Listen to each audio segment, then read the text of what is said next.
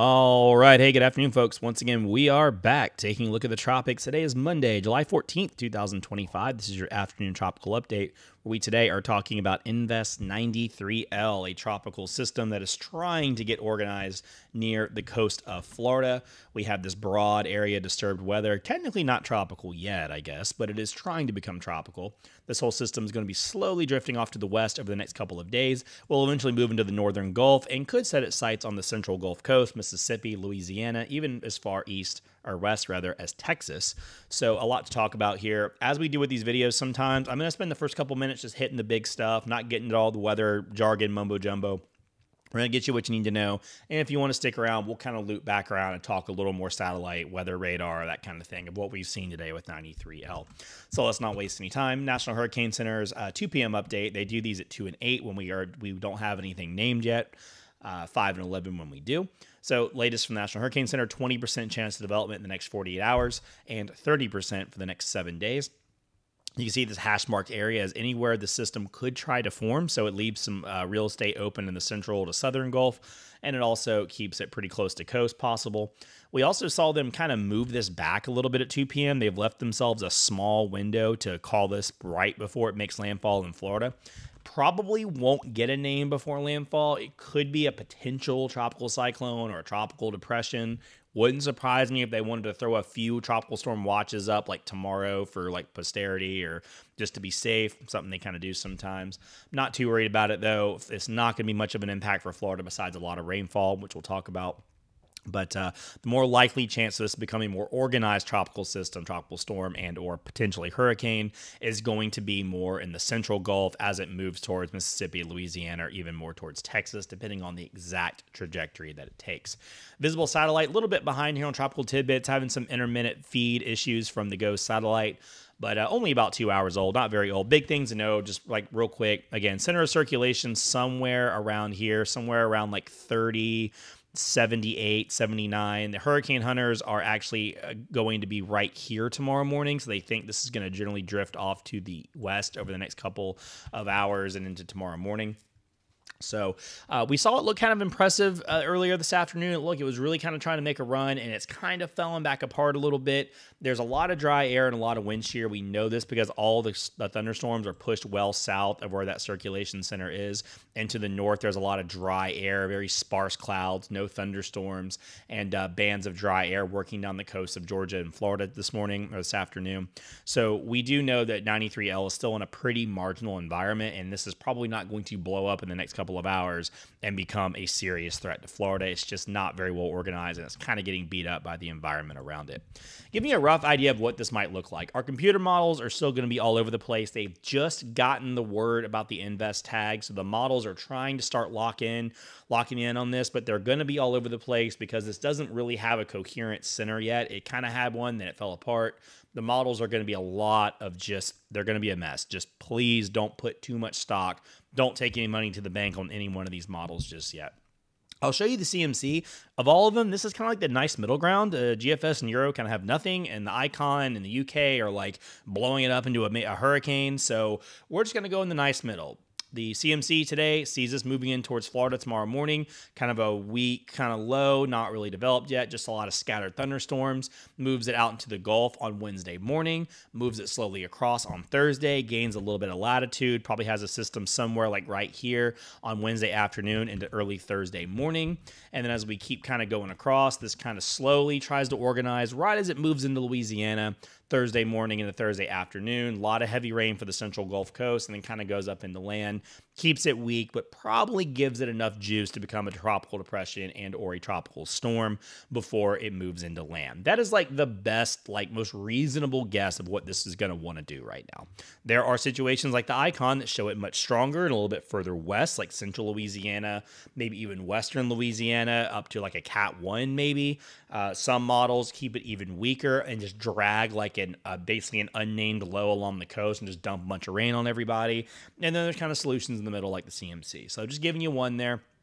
Give you a rough idea of what this is going to do. Just going to move across throughout the week. It's going to be a mess. It's going to be a rainmaker. That's kind of the big stuff. The rainfall is going to be pretty heavy.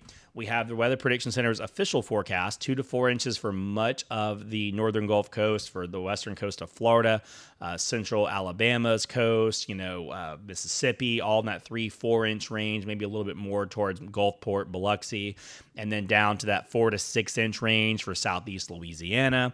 Again, remember, with a tropical system, if you see 3 or 4 inches on here, that means you could get up to 6 or 7 or even 8. You have to kind of add double as the reasonable worst case scenario. This is more of a broad brush, kind of what you could best reasonably expect. But again, high solutions, and some people could miss out. All the thunderstorms went around your house. Well, I guess you get 2 inches of rain. Your neighbor 20 miles down the road, they get 8, you get 2. Everybody else gets 4. It's just kind of how these things go, especially with these kind of messy setups here.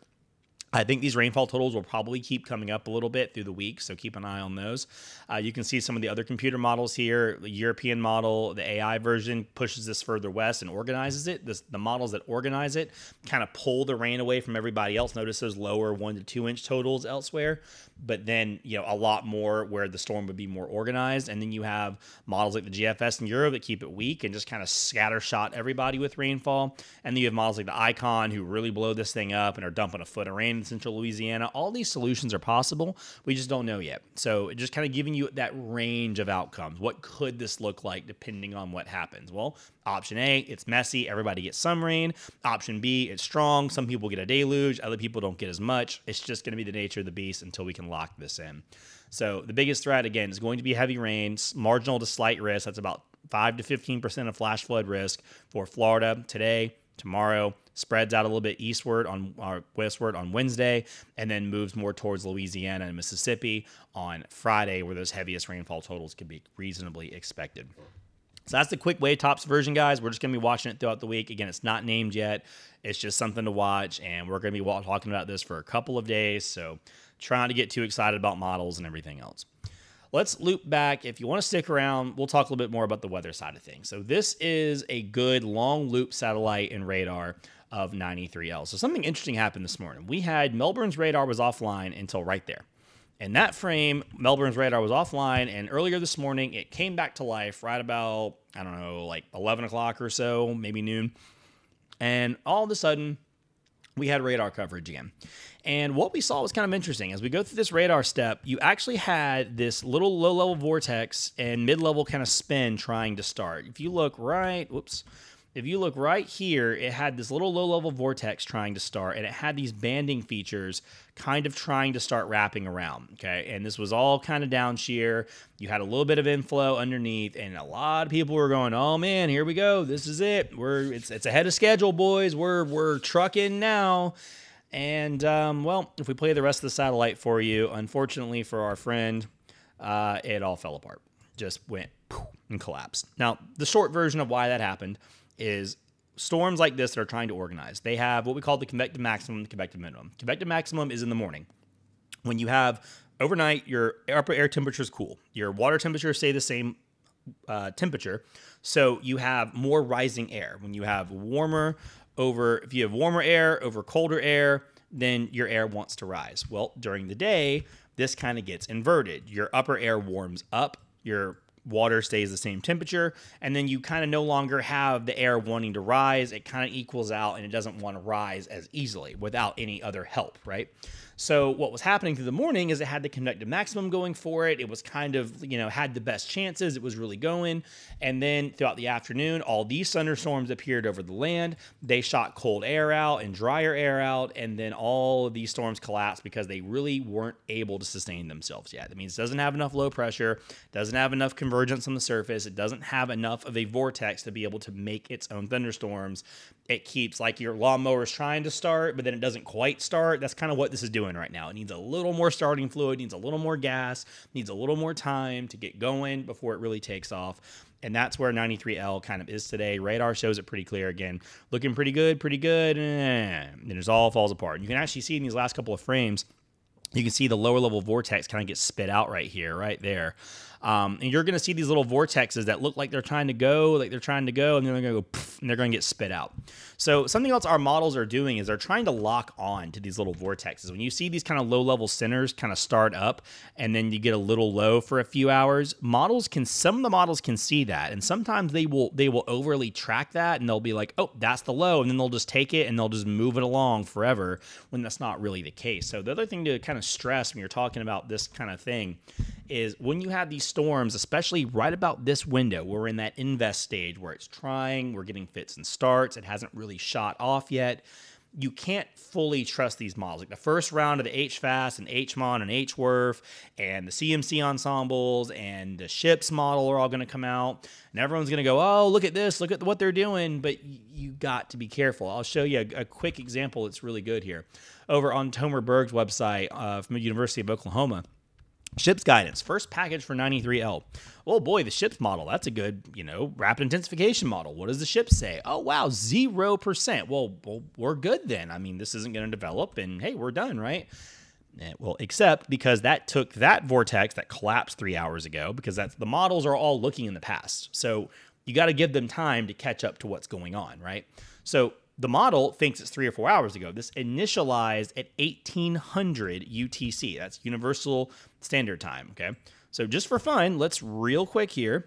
Let's go back to 1800, and you can see here at 1806 we had a nice little low-level vortex tucked up under here. We had some bands trying to ride up from the south. We had kind of a unstacked, but we had some stuff going on here. We had some good convection. It was like, all right. So that's what the model thinks is going on right this minute. Well, as it turns out, that's not what's going on later on.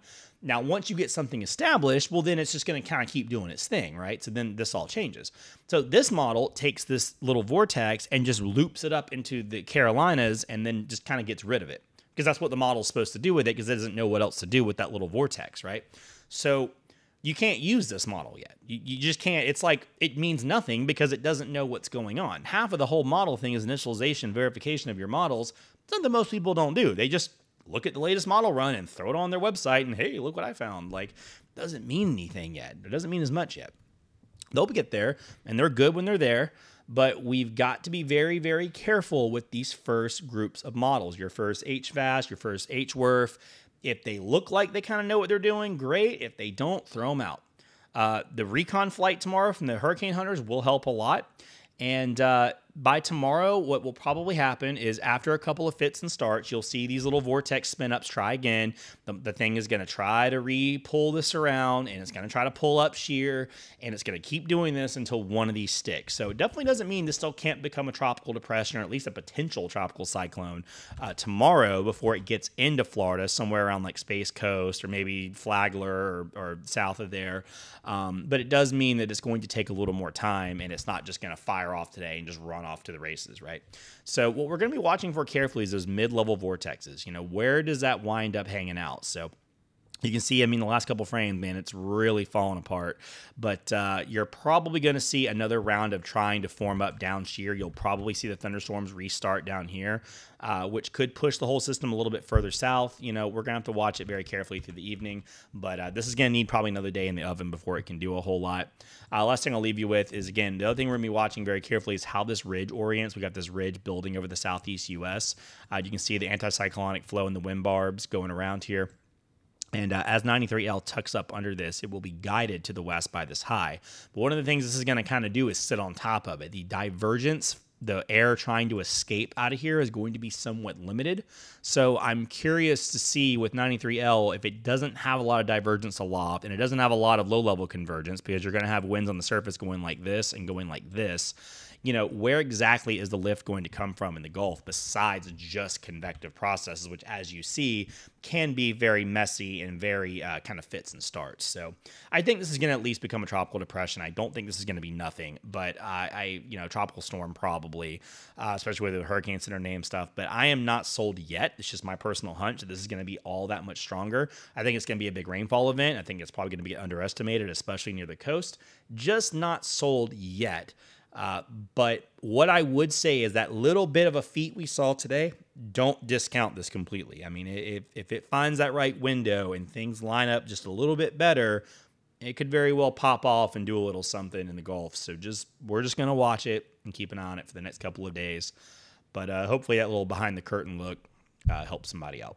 Maybe it did. Who knows? So what I got for you guys today on your tropical update. Thanks for watching and have a good one.